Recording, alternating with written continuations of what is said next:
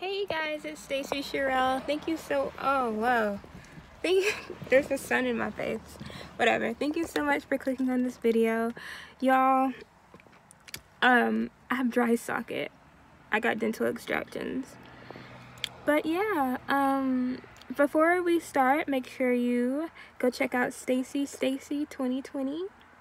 Go join the campaign, and if you have no idea what I'm talking about, go check out the comment section and the description box below. I had a sweet sister in Christ. Shout out to her. She wanted me to do another topic about fathers. So with the help of the Holy Spirit, we're going to talk about dads. I feel like there's a lot of healing that God wants to do with... Hold on, let this window up. I have a cinnamon roll from Panera Bread I'm very excited to eat. Anyway, I have a feeling that God wants to forgive your father. Maybe your father had a mental illness. Maybe he had another family. Maybe he treated a sibling better than you. Maybe he just wasn't there. Maybe he couldn't just love you the way you want to be loved. Maybe he cheated on your mom. Maybe he abused you.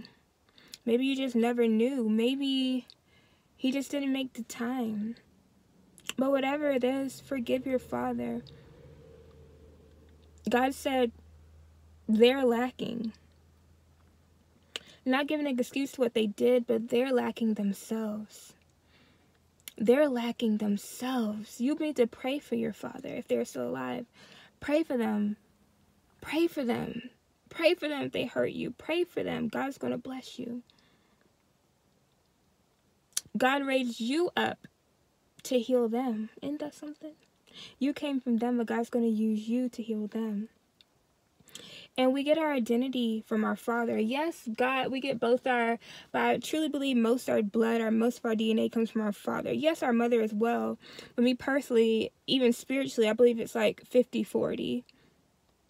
50-40. It could even be a little bit more. Because we carry our father's last name.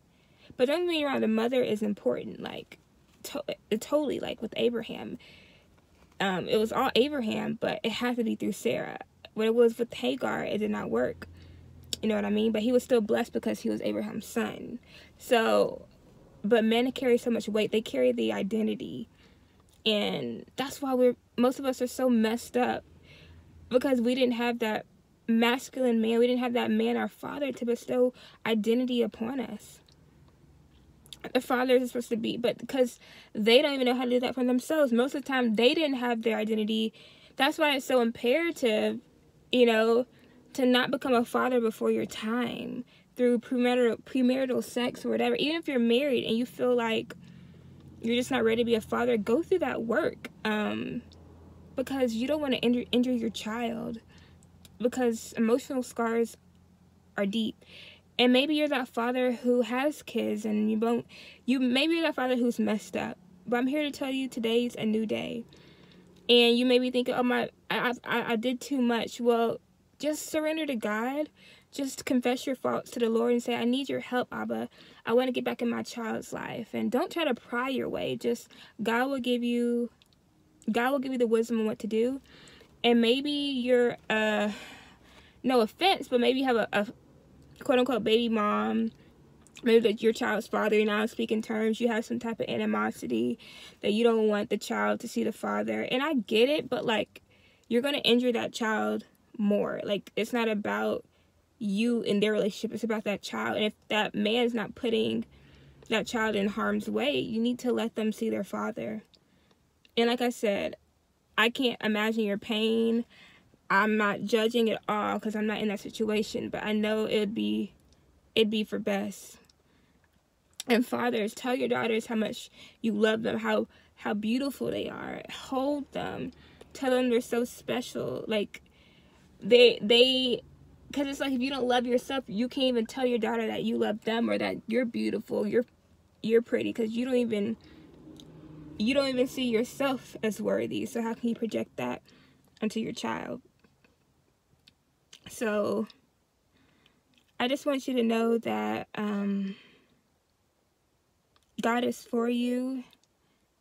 You don't have to be ashamed. And do something right now that maybe send a birthday card to your father. Maybe call them up. Maybe go visit. And maybe, and if your father has passed away, there's still time, you know? And what I'm saying is you have time to get it right. Maybe you can go be a father to somebody else. You can still let them go. Sometimes we still can have unforgiveness to someone who's dead, you know? Just don't be afraid to get on your knees, say, Abba, help me, and he will.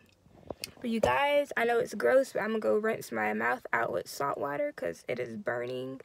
But, yeah, glad that you liked this video topic, and I'll talk to y'all later. All right, bye.